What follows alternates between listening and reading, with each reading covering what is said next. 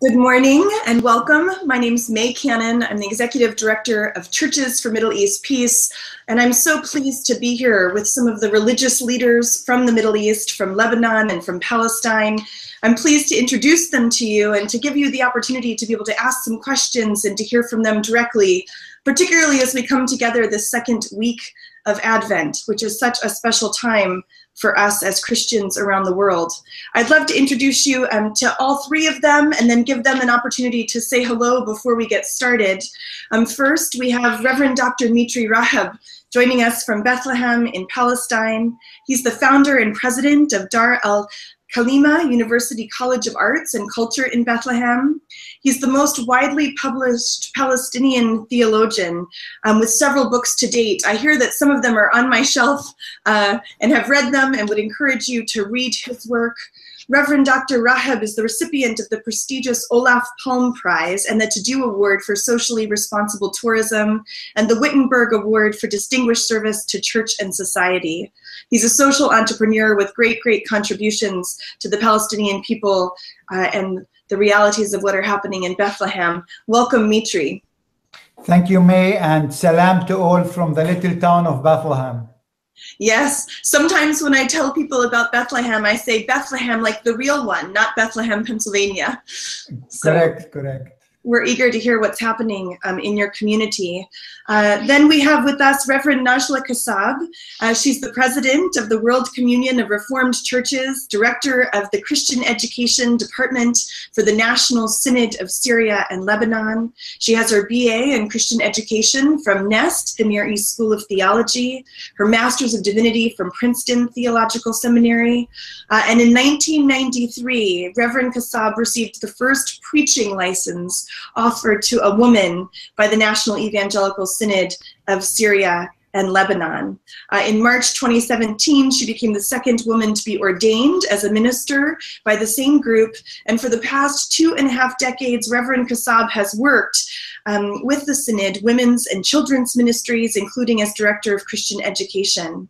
She was elected to the WCRC Executive Committee in 2010, the Uniting General Council, and she lives with her husband, Joseph Kassab, 3 children in Beirut, and her work takes her frequently to Syria. Welcome, Reverend Najla. Thank you, Mie. I'm so happy to be with you. We're eager to hear more about your ministry and your work. Thank you for joining us. Thank you. And then thank you very much. We have also with us Father Dr. Michel Jalakh, who's an Antonine monk in the Maronite Catholic Church. Before we started, we were just talking about some of the differences between Eastern Catholicism and the Catholic Church here in the West. He serves as the Secretary General of the Middle East Council of Churches. He's dedicated his life and career to the study of the special role of Eastern Christianity and to advancing the ecumenical movement, especially in the Middle East. Father Dr. Michel is president of the Antonine University in Lebanon and is an external expert on the World Council of Churches Peace Building in Situations of Violence theme group and the Pontifical Council for Promoting Christian Unity. Welcome, Father Michel. Thank you, and greetings, Advent greetings from Beirut also. Thank you. Yes, I'm so pleased we can all be connected via this technology. Maybe we'll start with Father Dr. Michel. Can you just introduce yourself and tell us a little bit? We see a Christmas tree behind you. It's the second week in Advent and you're joining us from Beirut. We'd love to hear from you. Yes, well, we are living now the Christmas time. And it's very important for us, and we are preparing also as university, not only also as Middle East Council of Churches, as everyone here in these countries. You know, for us, Christmas is a special feast for the Christians in the Middle East, and to prepare it, we have to live a hope, a joy of this feast. This is Emmanuel and God with us. Emmanuel, God with us. Yes, thank you. And Reverend Najla, tell us a bit, please introduce yourself. Tell us a bit about your work. You know, our hearts are with Christians in the Middle East and of course in Syria as well, where your work takes you often. I'd love to hear from you. Yeah, I'm honored that I work with the grassroots of the church, and I work between Lebanon and Syria. And in this Advent season, the season of waiting and being patient in waiting, it's a special season to us, especially as Middle Easterners. You know, I grew in waiting in this part of the world, and waiting to celebrate peace, waiting to celebrate the birth of Jesus Christ, and to live in hope, to stay in hope. And whenever I look at the time that Jesus was born, I see similar situations of difficult waiting that was happening at that time even. So happy Advent season to all of you. Yes, thank you. Our theme this Advent for Churches for Middle East Peace is choosing hope. And in light of the current realities, it feels often like hope is distant on the horizon. And so in the spirit of Advent, I love your words of waiting, that we wait for Christ to come and to enter into this current reality. Well, let's turn our eyes to Bethlehem. Reverend Dr. Mitri, would love to have an introduction from you from the little town of Bethlehem. Yeah, it's good to be with you. And here at the al-Kalima University College, I'm surrounded with young Palestinian, vibrant, creative future leaders that are engaged in the arts and in culture, and who really believe that they can transform the world through art and culture. I mean, looking around at what's happening just a few blocks away, there are demonstrations, there are Israeli soldiers are throwing tear gas, but nothing will deter us from living hope. And I believe that hope is not what we see, but hope is what we do. In fact, at Bright Stars of Bethlehem, our organization in the US, this is our tagline: hope is what we do. So we are not waiting here to wait for the Messiah, who is Trump in this case, because we believe our Messiah came 2,000 years ago. So it's now time for action. Well, and the reason we convened is we wanted to talk to Christian leaders in the Middle East during this time of Advent, you know, from living in the place where our very faith began, from, you know, the Holy Land. And so we wanted to hear from you. In that, we would be remiss to not talk about the current realities and some of the effects of some of the political decisions that have been made recently. So last week, as I'm sure everyone watching knows, President Trump made a historic announcement about the status of Jerusalem, declaring Jerusalem as the capital of Israel and declaring that he would be moving the United States Embassy from Tel Aviv to Jerusalem. Churches for Middle East Peace is very much against that action. While we acknowledge the sacredness of Jerusalem to the Jewish people, we believe it's sacred to Muslims and Christians as well, and also that East Jerusalem is occupied Palestinian territory. And so that would be our official position. We came out with a statement in response to it, and maybe we'll start with you, Mitri, and then I know the Middle East Council of Churches, Father Michel, you came out with a statement as well. It would be really good to hear, and Najla, you know, you mentioned even that there's unrest on some of the streets in Beirut. How is this decision affecting your current realities? Maybe we'll start with you, Mitri. You know, I mean, this decision of President Trump really created lots of anger among the Palestinian people in particular, but also the larger Arab and Islamic world in general, but also with many of our faithful friends in the US and in Europe. Because, I mean, who is Trump, for heaven's sake, to give Jerusalem and declare it, you know, the capital of Israel?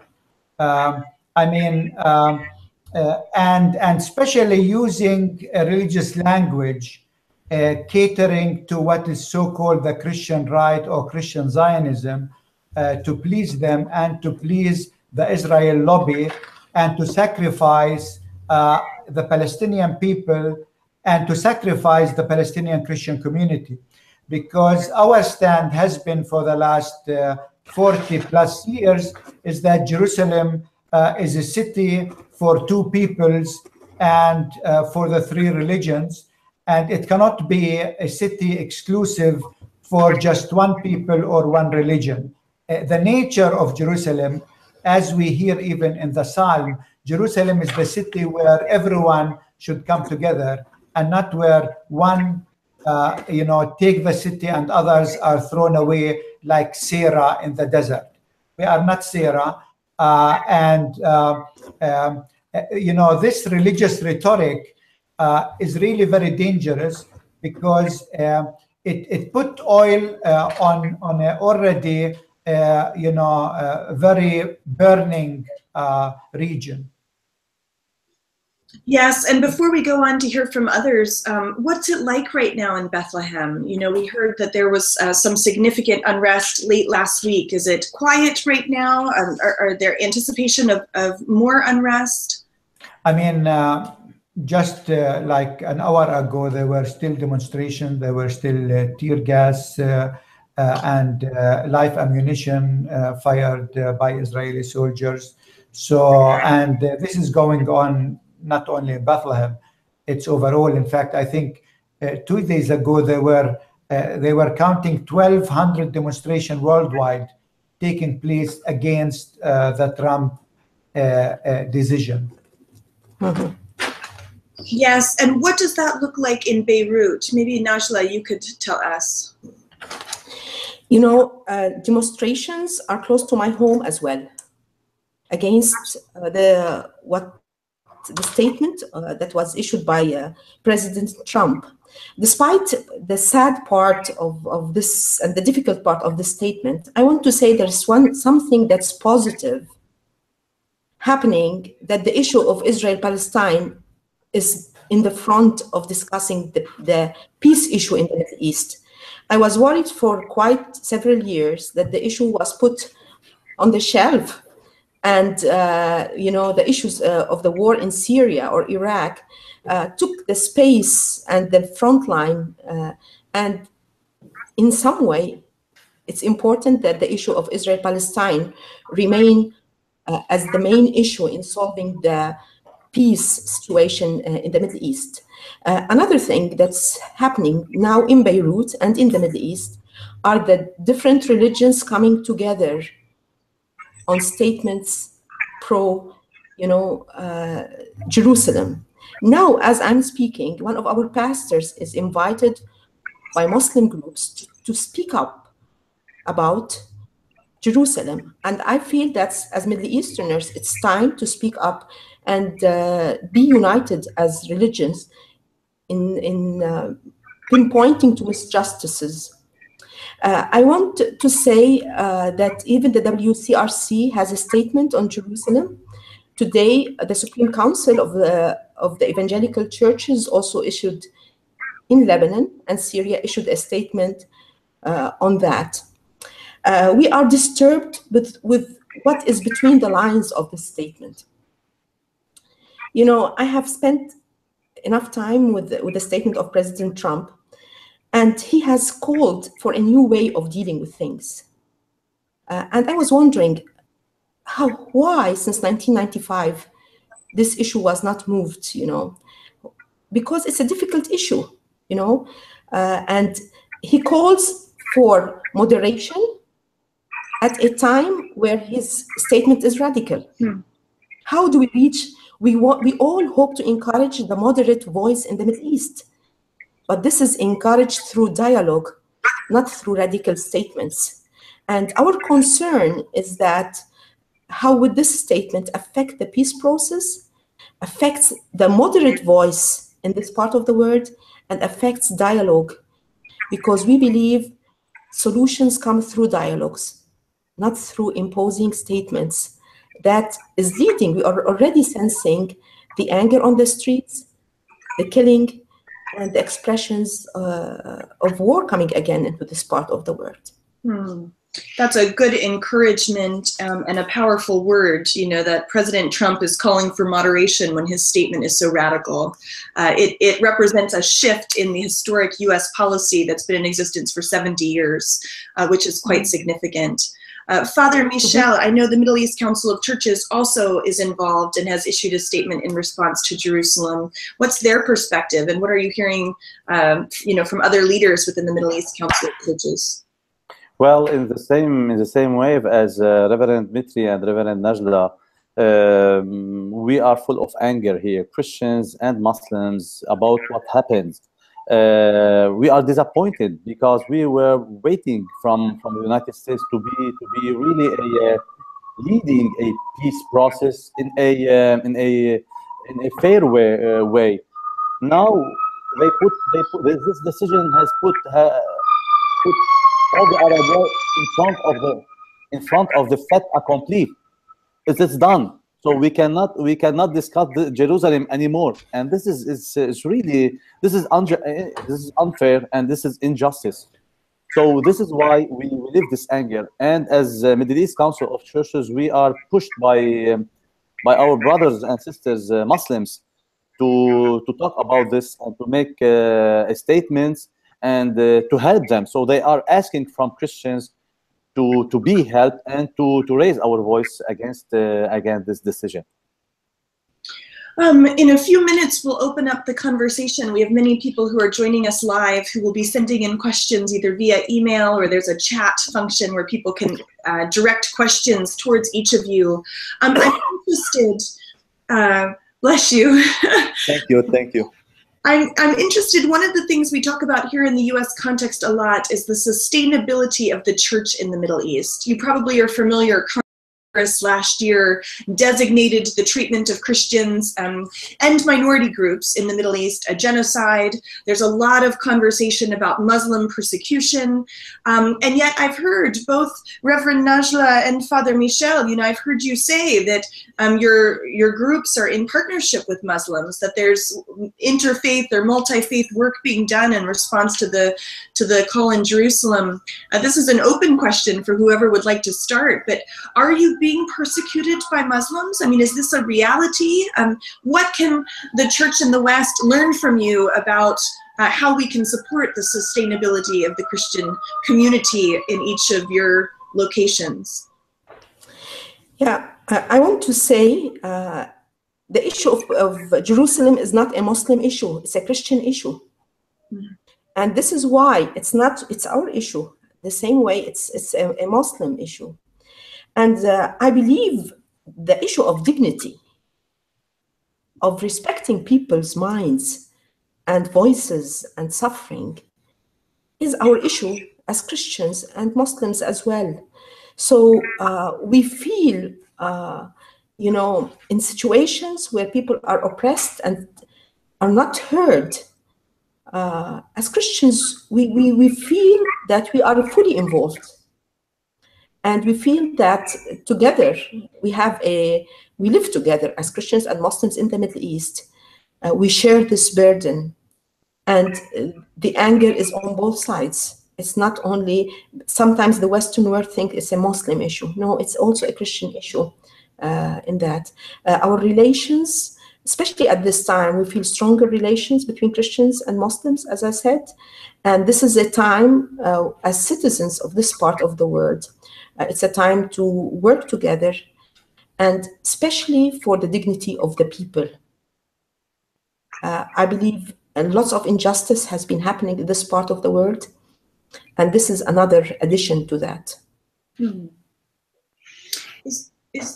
Oh, please, Father Michel, were you going to share? Yes, well, saying that the Christians are persecuted by Muslims, it's very simple. We should not simplifying issues very complicated. We are maybe persecuted, if you want, from fanaticism, yes, from fundamentalism, yes, but as Muslims also are persecuted from fundamentalism. So we see many mosques are destroyed. We see many Muslims are killed, because maybe they are moderate, because they are not understood, and because they want the dialogue. And so we have to rely on this part of the world, on this part of Muslims, that we can dialogue with them, and we can share the same thoughts and the same values. And you know, May, actually, that I mean, I know that many people in the US, they like to talk about Christian persecution by Muslims, but they never want to address the situation of Palestinian Christians under occupation. And this is always actually excluded. Even it's not on the radar screen of Vice President Pence when he comes to the region. He doesn't want to hear about how actually the occupation is suffocating the Palestinian Christian community here. But I don't feel persecuted actually by Muslims or by any other group. The only death threats I got, and I got several, believe it or not, were from Christian Zionists. These are the only group that actually is all the time trying to hurt me.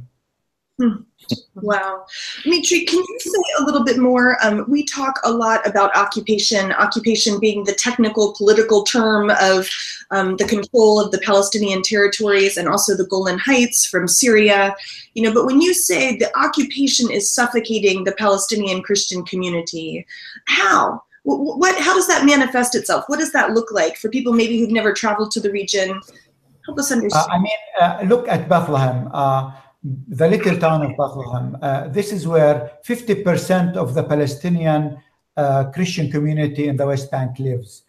And Bethlehem as a city today is surrounded from three sides by a wall that is 25 foot high. And that little town is something like 8 square miles only.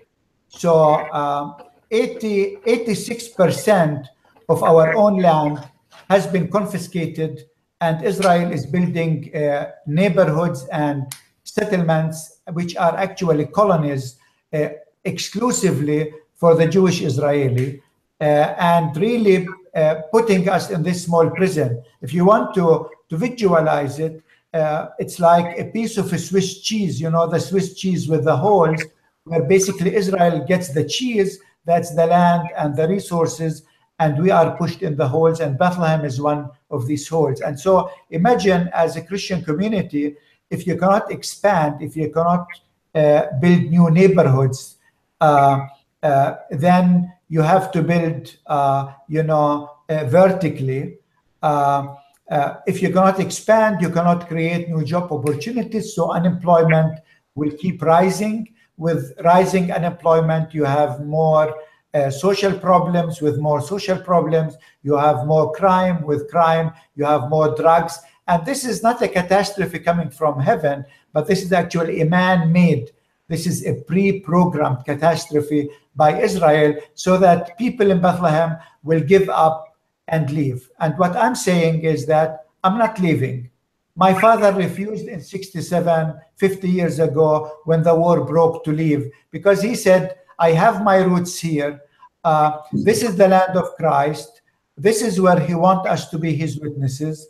And we are not leaving, because the Holy Land needs actually the Christians, and the Holy Land needs the Christians today more than ever.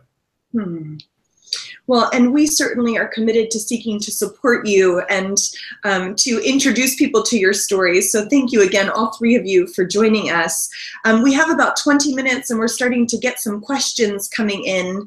And the first one actually is to you, Mitri. It says, greetings. What is the mood of students on campus? What creative responses are being used by civil society groups? I presume that that's in response to the recent decision about Jerusalem. Right.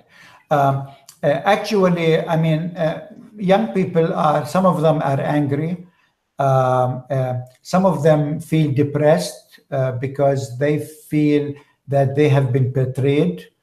Some of them feel that, I mean, we are left alone. But then actually several of them try through film and through art to capture ideas and to to communicate their story. For example, this coming Monday, we are having the opening of a photography competition for young photographer.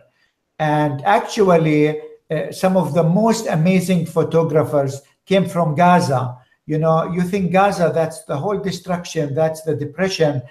People are in a big prison, but you feel there, you give them just something, and then you have all of this creativity. So this is what we are trying to do. And some of our students are doing really amazing films that actually people can find on YouTube that talks about the situation, but in a very creative way and the creative language. Well, and I think as we're talking about Advent and the season of choosing hope, beauty, art, and culture, it can be transformative. I think that's one of the things that's so wonderful about your work in Bethlehem. And I heard you, Reverend Najla, you said that actually Trump's speech last week provides an opportunity, that it's opening up a conversation, or at least putting the conflict between Israel and the Palestinians and the broader Arab world back on the radar screen. Can you say more about what that looks like? And even the question we just talked to Mitri about, young people, what are young Christians in Beirut? How are they engaging? How are they seeing this conflict? Yeah, one of the important things relating to the role of young people, of not losing hope, and especially because I work between Lebanon and Syria, who have their own struggling in a different way. As Mitri said, the difficult times make us to love our countries more, and for the young people to be really work hard as great potentials, of putting their talents and believing that there will be a better day one day. As I started talking about waiting for peace, for sure our young people do not understand peace in this context as, surrendering. They have to do something. They first have to keep their zeal and courage, and be motivated for their role in changing the future of this part of the world. And this is where I feel our young people are motivated and feel they have a real cause that they are living for. And they want to dream of a better Middle East. And I think this is why they are here. And this is why they are happy in the Middle East, because as Christians, we have a role in this part of the world. And we believe that God is using us to be bridges for reconciliation, for speaking us against injustice, for believing that hope will come. These are not just nice words. These are words that we are involved in, even if that meant that there's a price we have to pay. So our young people have a great part in the future and in the present as well.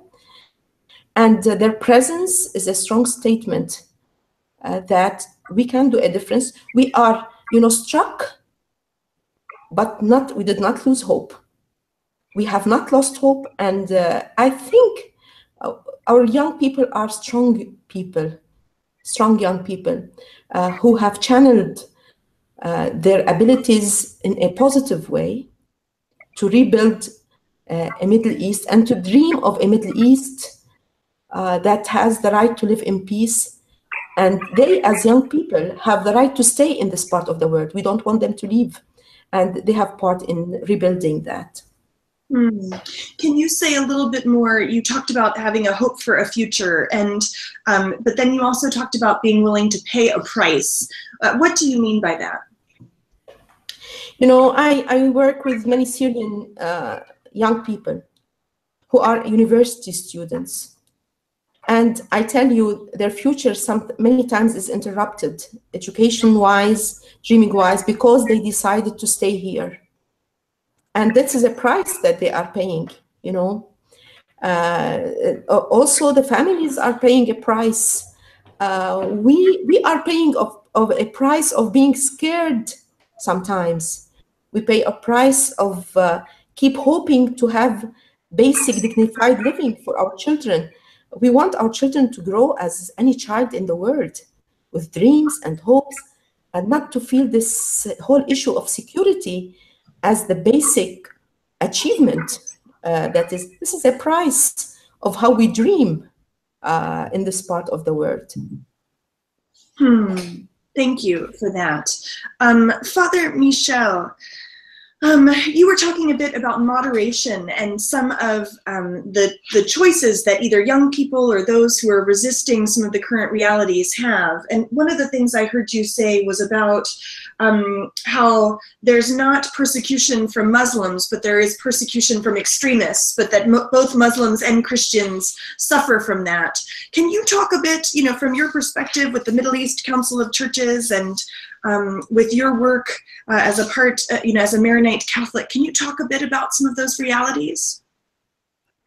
Well, yes, I'm now actually currently I'm president of a university.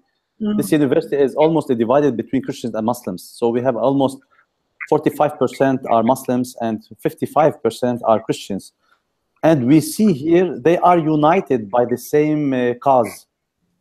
They are united because they see there is some injustice against our world. So this is a big opportunity to live together, to share the same, as I said, to share the same values, to share the same vision for our society and for our future. And this is it's very important. As MECC also, we are urged by many institutions, and we are seeing that many Islamic and big institutions like Al-Azhar or many ulama or many imams are inviting the others and are making big conferences. This is new in the Muslim world. This is relatively new that they are invited to make a statement of peace, statement of living together, statement of looking together, and statement for the Christians. They are looking in their own history where this society has gathered all the people, and still until now, so since 2,000 years or maybe more than 1,400 years, we are living with Muslims. So why don't we underline this issue, which is very important? And I think now it's an opportunity for Muslims and for Christians to see the beautiful history that we live together. Thank you. That's a beautiful picture. We actually have lots of questions that have come in. Many of them relate to what's happening in Palestine. One of the questions says, how can we Christians in the U.S. more effectively awaken fellow Christians about realities affecting your communities, both in Palestine and the broader Middle East? So what would you say to Christians in the U.S.? What do you most want them to know about your realities? I think the starting part is joining a webinar like this to hear the other part of the story. I'm afraid that Christians in the U.S. hear one side of the story. And it's time for all of us to hear the other part of the story, to hear what the people on the ground, think. No matter how much I speak about, Palestine, Dr. Mitri, he's the one living there. He's the one who's struggling with it every day. And allowing the right proper channels to hear the voices of the people. I believe this is very important, empowering solidarity with the people who are living here in this part of the world. So hearing the voice, being open to see another story different from the one that the media is carrying day after day. Thank you.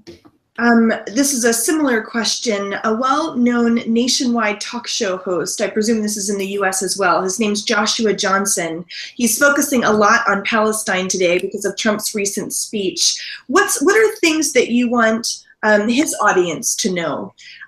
You know, and this is particularly relevant because Jerusalem, you know, in the context of Christian Zionists, etc., might have different meaning than Jerusalem does for you as Middle East Christians. And so I'm eager to hear your response to those questions. I think it's really important for people in the US to know that Palestine is not a land without a people for a people without a land. But there has been here a very vibrant community throughout the centuries. And that the Christian community here are not converts by some missionaries who came from the Midwest. Because remember, the Bible did not originate in the Bible Belt, but it originated in Palestine. This is where the whole story started. And so we are here to continue that story.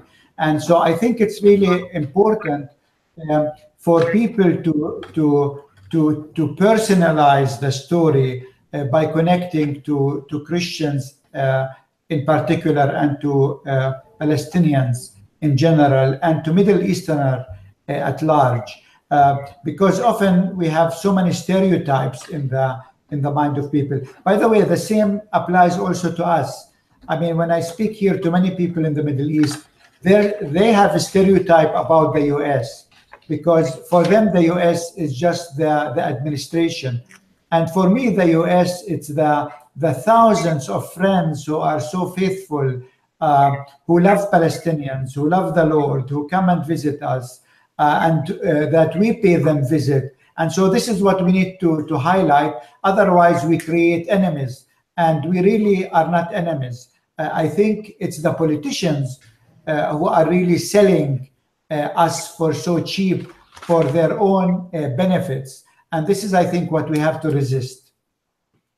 Mm-hmm. Thank you. Yes, go ahead. Yeah, I just want to say briefly, living stones are more important than stones. And I'm afraid that sometimes people care about, you know, the Middle East as a heritage, or as the stones and the, you know, the heritage. There are living stones in this part of the world. The people are the important part of the world. And this is where the value of Jerusalem comes also from the people. Another thing, they need to differentiate between radical Islam and Islam. We have difficulty here in this part of the world with radicalism. And I think this is radicalism is a disease that affects the whole world today. We have no problem with Islam. We have problem with radical Islam. We have no problem with Judaism. We have problem with radical Judaism, exclusivity. Even I have problem with radical Christians who exclude others. So radicalism, I think we have to join hands on stopping radicalism in the world that's growing day after day, and to be able to read between the lines, you know, about where can we stand for these radical statements. And we don't need more radicalism. We have enough in this Middle East. And this is where we were upset with radical statements coming from President Trump, because we want people who encourage dialogue and who encourage moderation. Najla, this is actually a follow-up question for you. You mentioned some things about security. Here's the question. I suspect it's the issue of suffocation from the Israelis, that when you were talking about security measures, that you were concerned about you know, some of the realities of the Israelis and the Palestinians, rather than what a typical US viewer might perceive as a security concern because of terrorism. Can you just clarify what you meant when you were talking about security issues? You know, yeah, security, you know, terrorism, you know, any move that could affect my life is an issue of security. And, you know, in Lebanon, we have suffered the issue of security for so many years. In Syria, our people also suffered the issue of security. So it's all that hinders the people's living and the well-being of the way they live, how they are protected. how security means for all the people, not only for one group of people.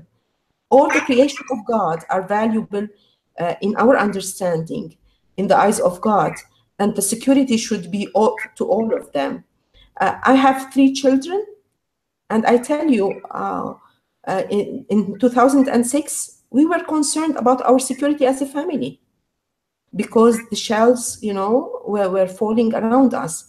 So the issue of security cripples our, advancement as a nation and as people living here in this part of the world. We don't want to spend our life all the time just thinking of security.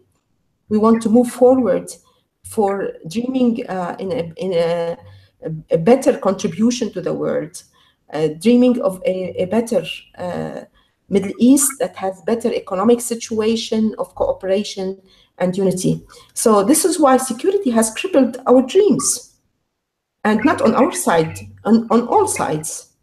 And this is why it's time to stop war, sit down, have a dialogue, and try to come together, to think together. We don't want people to think for other people. We want to respect that people we can think together and try to really solve this issue of Israel-Palestine. Thank you. We have time for just a few more questions. This question relates to motivations of some American Christians. They asked if we could talk a little bit more about Christian Zionists who perhaps are motivated by ideas of the rapture. Does one of you want to talk for a minute about Christian Zionism? Yeah, I mean, Christian Zionism was declared by churches in the Middle East as a heresy. Because it really only takes certain verses from the Bible and leave out really the most important thing, like the cross and the resurrection and the incarnation. And if you look at Christian Zionism, actually, it has like 4 layers. The first layer started in the mid of 19th century, when people were really dreaming of restoring the Jews, meaning making them Christians. And then a second layer came with the Second World War, when people started talking about the Judeo-Christian tradition, which was actually, again, against Islam. And then after 67, we have this whole series of Lonely Planet and other things, when Christian Zionism started really to flourish. And the climax of it was after 77, when Likud party saw in Christian Zionist allies actually anti-Semite themselves, but the Likud party people thought they wouldn't mind sharing bed with them as long as they fulfill some of their financial desires. And we are paying the price of this kind of Zionism, Christian Zionism, because the Christian Zionism, actually, they believe in a God which I feel is not our God. Because the God we believe in is the incarnated God. It's the divine that became human in Bethlehem 2,000 years ago, which means every human being actually is sacred. Life at large is sacred. And there is no way actually to violate human rights in the name of divine rights. This is totally not possible. But for Christian Zionists, that is fine. They want to bring the Jews here to Palestine so that 2/3 of the Jews will be killed here and the rest will convert to Christianity. I mean, what kind of thinking is this? This is a sick thinking. And unfortunately, President Trump and Vice President Pence are actually working within this very dangerous agenda. One of the things, just in terms of my own personal background, I'm ordained in the Evangelical Covenant Church. So it's one of the few evangelical denominations that ordains women. And I have a conservative understanding of the scriptures, and yet believe Christians cannot read the words of Jesus and have a viewpoint that does not acknowledge the dignity and the inherent human rights of all people living in the Holy Land. And so even from a conservative theological perspective, you know, I think that the whole of Scripture would teach, Jesus not only says, love your neighbor, right, but also to love your enemy. And so, not that we need to go down into, you know, some of the weeds of theology, but I think it's important, you know, we lead an ecumenical organization that's across theological spectrums. And one of the things that's so beautiful of our 27 denominations is they've come together to say we are committed to protecting the human rights of all people in the land, and also our Christian heritage and the sacredness of Jerusalem. And yes, and you know, I mean, the problem with Christian Zionists is that there are so many lies. Like, you know, Hagee was just saying this week that there is a prophecy that in the year 2017, Jerusalem will be, you know, recognized as the capital of the state of Israel. I mean, where is that in the Bible? I mean, you know, this is a fundraiser who is using the Bible, you know, for everything else but the message of Christ. Yes, yes. Yeah. Well, I think I have to about this Zionist Christians. We have two big problems with them. This is an ideology. The first problem, it is an ideology. It's not based on reality. It's not based on peace. Peace, it's not to impose peace. We cannot impose peace. We have to build a peace. And building peace, we have to talk together. We have to be together. We have to accept the other. We have to respect human rights. This is the main problem of these Christians. And the other, second, they are influenced in media, in politics. So they impose their own view, and this is the main difficulty. And this is why what Reverend Mitri said, from the Middle East, we see that the Americans as only the class, the politics class. We cannot even distinguish because we receive only this imposing this kind of peace. Yes, thank you, Father Michel. So our time is very quickly coming to an end. This question is for Mitri, and then I'll have a question for all of you. People here are saying, why are Palestinian leaders pushing for demonstrations when they know that Israel will push back and there will be violence? How should we answer that? You know, I think peaceful demonstrations are something that I think is very important. I mean, that is one, you know, non-violent tool of resistance. I mean, we saw what non-violent demonstration were able to do in Eastern Germany, for example. You know, they brought the wall down. And so I think we need more than this, more like this. But not violent demonstration, because that is culturally and religiously doesn't fit into our perspective. But yes, we need people actually to speak up their mind collectively, because then and only then the world will hear. Otherwise, you know, no one will take notice. And is that part of what you meant, Reverend Najla, when you said that Christians in the region have to be willing to pay the cost? Yes, because, you know, as Christians, we are integrate with the way, we don't believe in violence in this way, but I always hope that people are not pushed into violence. Because when people are not heard, what can they do? I never excuse violence, but I want people to stand in the shoes of people who have been for so many years living in difficult situations with no nation, with no rights, with difficult economic situation. How do we solve that? And you know what concerns me with our worldly attitude is that we are too slow.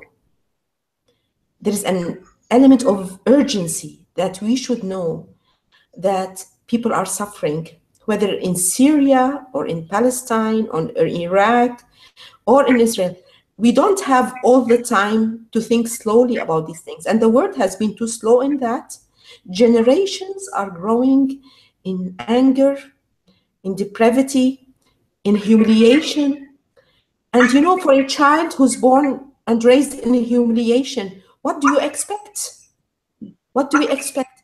We have to stop and move fast into dialogues that spell out what justice is. You know, I think all hermeneutics should be discerned under justice, under the shalom of the people, the well-being of the people.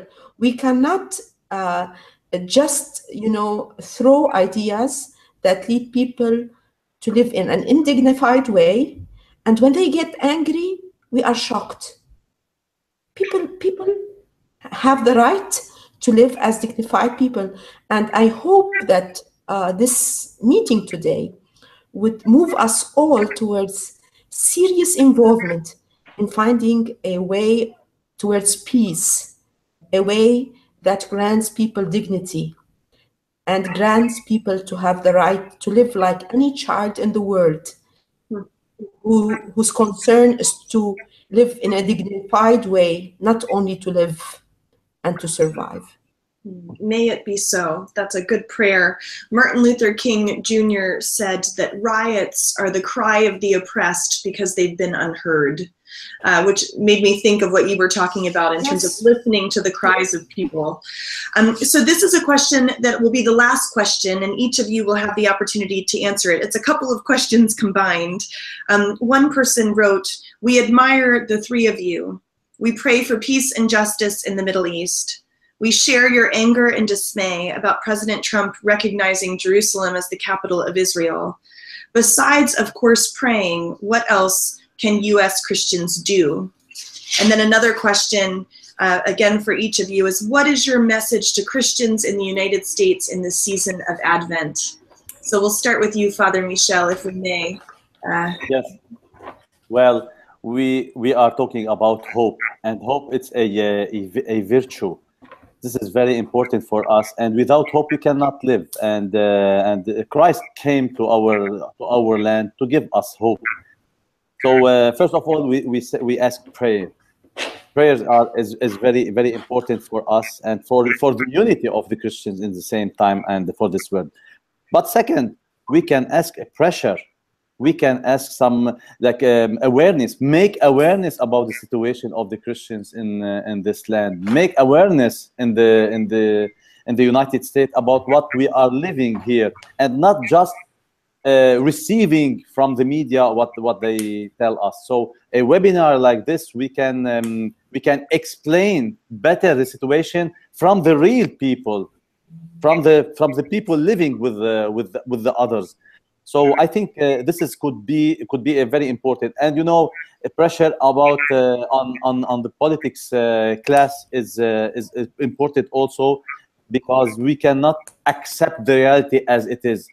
We heard yesterday Mr. Netanyahu telling us that peace begins with accepting reality, recognizing reality. It's not true. It's not true. It's not recognized by recognizing reality. When reality, it give us many injustice, anger, and really depression. So we have to change the reality if it's a bad reality. Thank you. How about for you, Mitri? I think beside prayers, which are really very important because we need them, especially at times like this. I like to speak of three other P's. Pilgrimages. We need more groups from the US to come and visit Palestine, visit Lebanon, visit Syria if possible, you know, visit the region and to meet the living stones and to see and to hear firsthand what's happening on the ground. Pilgrimages are really very important.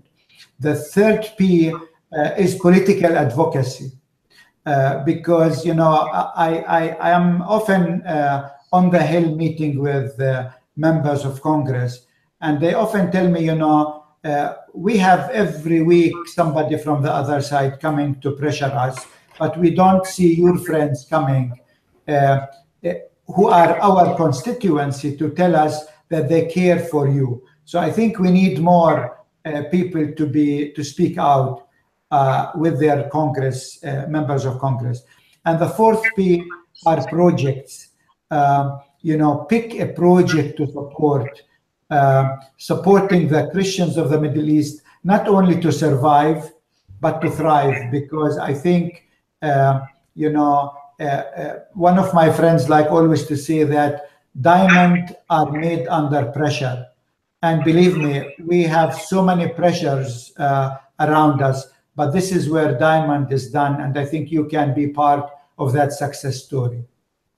That's a wonderful invitation. And for people watching, Churches for Middle East Peace, we're on Capitol Hill almost every week, Mitri. We also have been doing some congressional briefings and things. I just did one on the reality of settlements with the mayor of Bethlehem and the mayor of Wadi Fukin. And so we would encourage those watching to go to Churches for Middle East Peace's website, www.cmep.org. And we have information about each of your ministries as well. So our three goals are to educate, to elevate voices like yours and ministries like yours, and then to advocate, to really seek to shift American policy. So Reverend Najla, bring us home. What is your word to the churches here in the U.S.? I just want to say we are the one body of Jesus Christ with the churches of the U.S. And as I head the World Communion of our Reformed churches, many of our churches are in the U.S. and we feel this solidarity with them. What do I want from the churches is to speak up. And I think sometimes to speak up and not to calculate the outcome. Sometimes we calculate the outcome, so we end up to be silent. I believe we need this courageous leap of strength to speak up and say our opinion. And our opinion that's Christ-like. What would Christ do in a situation that we are in? And have the courage to say it. Also, as I mentioned before, to tell the story. I think stories of living people makes a difference. That we're talking about living people here. We are talking about human beings who are suffering. The last, be practical. I always see justice is putting our faith in practical steps. And sometimes people, for sure, they want prayers. For sure, we need to pray together. But all of us, the church in the East and West, we are challenged to be practical. How would our life change the situation of injustice of other people's lives? And this is a struggle for all of us in the East and in the West. Thank you. And if people are eager to hear more from Reverend Najla, I'm so pleased as she'll be joining us as one of our keynote speakers for our June Advocacy Summit, which is called End Still We Rise, and it's featuring women in peace building. And so I'm sorry, Mitri and Father Michel, that you're more than welcome to come, but Reverend Najla will be elevated. Najla is the best representation that we can ask for. One day I will speak in Jerusalem. Well, thank you, each of you. Blessings to you this Advent. We commit to not only praying, but also for working toward peace. And so Godspeed to each of you in your ministries. We're really grateful for your time, and we'll continue to point people to come and visit and to advocate and to tell your stories. So thank you very much for being with us. Thank you, May, for this creative idea of the webinar and for all what you are doing in DC. Thank you. Thank you. God bless you. Blessings to you as well. Thank you.